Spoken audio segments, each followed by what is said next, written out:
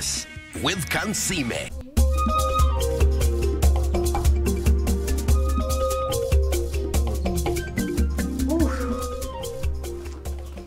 Yes, Anne, how are you? Gerald, where are you from? Huh? Gerald, where did you sleep last night? And the way you're marching in here as if there's nothing wrong with what you have just done. You didn't come home last night. You're not understanding. Why you forgot it? No, the curfew. Gerald, which curfew? We were the other side. Then they were out of the blue, they just said curfew, and when they sound the curfew, all of you stop. Where You stop and sleep until like 6 in the morning. Which country are you talking about? We're in Uganda.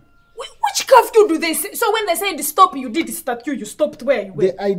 When they curfew, they hear curfew 7, all of you, you sleep there in the morning, you go. Where exactly did they stop you? Where? That you couldn't come home? That you couldn't walk home and It is a curfew. Where? There's no address. Is there a place called curfew? It was dark. You see, now at 7, can you walk at night? What do you mean So can you walk at night? It was dark. Go back. You go back, Gerald. Go back. Let me just know that you have gone. So you won't even beg? So you won't even beg to stay in the house? You don't want to be with me? That's how tired you are of this marriage. But Anna, you're just not telling me. Jesus Christ. Anna, you've just told me to go away. So you also march away immediately to a place where you don't know. No. Curfew where I found you somewhere in an address you don't know. And I have to go because of time. I don't want to move aimlessly. I have to beat time of what? Of a curfew. Okay, you want to beat time of curfew to a place which you do not know. The one that you have failed to explain where curfew stopped you at start. But Anna, you're the one who has told me to. You see, when we are moving, at curfew at night, when we are doing what? When we are moving.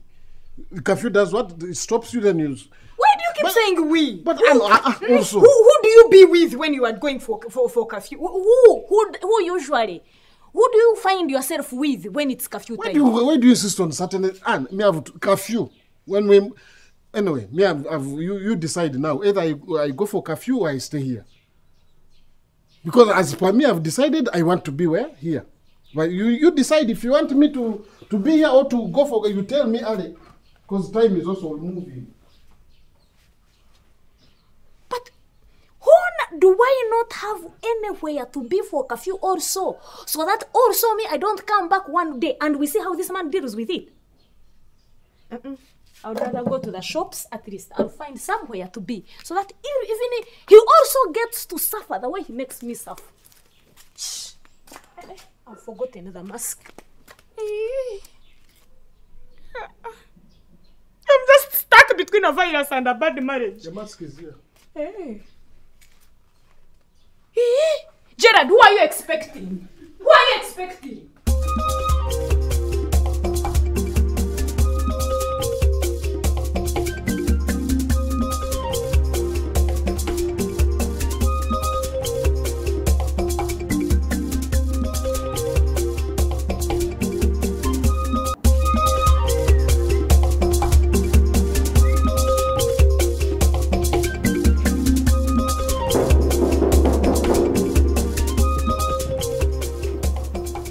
What? You look like a thief. You're dressed like a thief. What are you doing here? Who is this? Who are you? Madam, I've come to pick the rubbish. Take it. You saw it. You take it.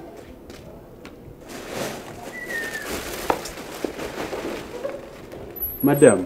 What? You have to give me the money. Which money? For the rubbish. Please, let me see if I get this correctly. You want me to pay for the rubbish? I am paying for you to take rubbish. Do you know what rubbish is? Do you know what rubbish is? Rubbish is something useless, totally unwanted, something I do not have need for, and I'm just getting rid of it. So I pay you to get rid of rubbish. Leave it there, yeah? Leave it there and we see whether I will not survive another day with it. I pay you, I pay you money. Kansiime, me, I pay you money for rubbish. Do you even see those two? It's even grammatically wrong to put rubbish and money in the same sentence. Why would I pay you? Why exactly? Exactly why? No, please, don't I'm not foolish, eh? I'm not stupid. Stop passing. So this is what happens when I'm not around. My husband goes around throwing money, giving money to those who are taking rubbish. I'm not my husband, and I'm not going to pay you money for taking rubbish. I will not do that. Why am I even making noise? These things are supposed to be taken for free. Don't I pay tax? Don't I pay tax? Do I have to pay? We are a private company and we deal in rubbish. And you say it with pride. We are a private company and we deal in rubbish. You seem to be happy with what you are doing right now. So just like others sleep in their sleep and they dream about their businesses, when others are sleeping saying, oh, the containers are stuck at Mombasa. Oh my God. Oh, my products are late. Others are saying, oh, taxes have increased. Importing and exporting is very hard. Oh, you also wake up in the morning and tell your wife, oh, rubbish.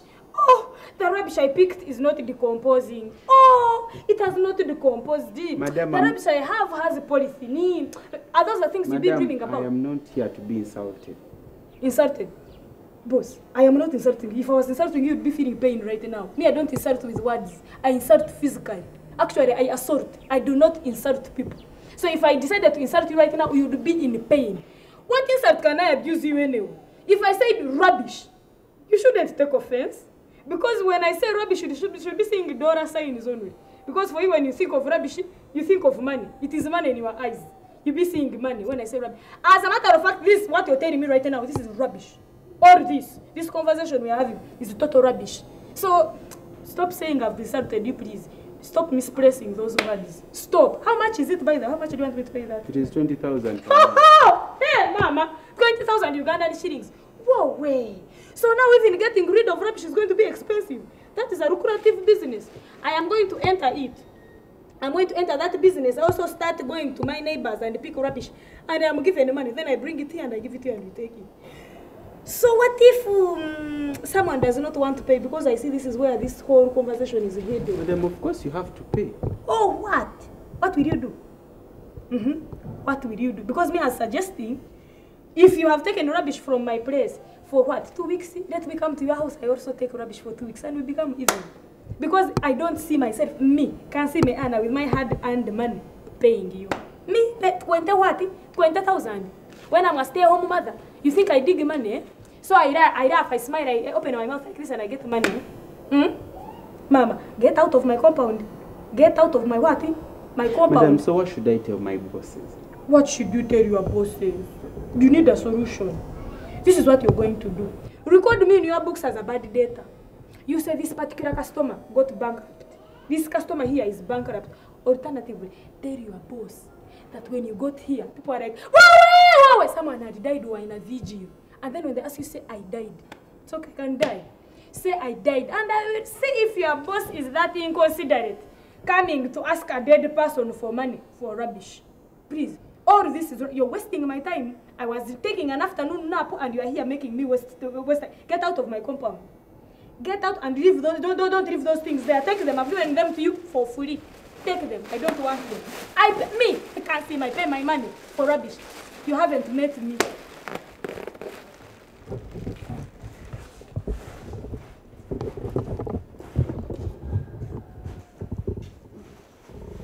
Don't mess with Kansiime.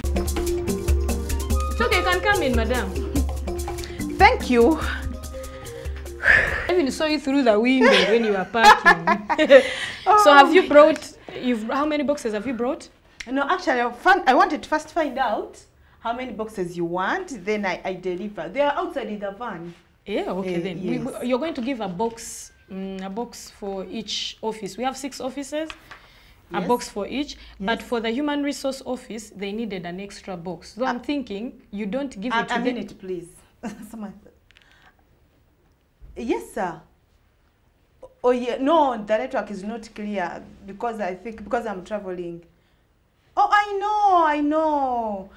I'm so sorry. I got some stuffs. I got some problems. Yeah, my mother apparently is on oxygen. I lost a brother last week. I couldn't come. I couldn't actually deliver. No, right now, no, I'm not in town, unfortunately. I'm in the bus. Yes. Yes. I'm in the bus first dropping to the hospital. Then later on I'll come to town. Later on, either later on or like after 2 days. It will depend on the condition of my mother. I know. I'm sorry, I normally don't operate like that. No, but I'm in the bus. I'm in the bus. I will come. I promise I will come. Yes.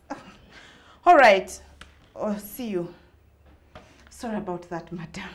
Sorry about which part exactly? You interrupting our conversation with a phone call, or you saying that you are in a bus? Because I'm lost. No, you're very courageous.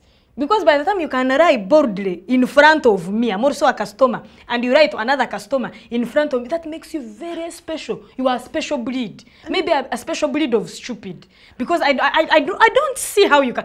Where is the exit? Emergency exit, in case I've missed. Where are the 16 passengers? You said you're in a bus. You see, by the time you're lying to me, now here when I'm steady and you lie, it means really next time I'm the carpool. No, boss. How do I know that you are a woman? For starters, because you could be a man masquerading as a woman. Since we are now lying. Madam, that when I'm here, that one what? It happens once in a while when I have so many customers, for example. So you've become an expert at lying that you schedule it. It's once in a while, particular days. You write particular ones. When? At what point? When are you going to be lying to me? And how do I even know that the products you're bringing us here are not counterfeit? Oh, no, please. Madam. I usually forgive things, but someone who can interrupt a conversation with a phone call, and on top of that, you're lying in the phone. Am I a conductor? Am I a bus conductor? Why are you saying you're in a bus? It was inevitable. Oh, please, step out of this bus and get out. Get out of the bus. Your lift is over. Step out and do not give me any surprise. Who knows what it is that is in those boxes? I might be ordering 4 papers, and before I know it, you're bringing me empty boxes. Basi. Wow, that's original. Just don't mess with Kansiime.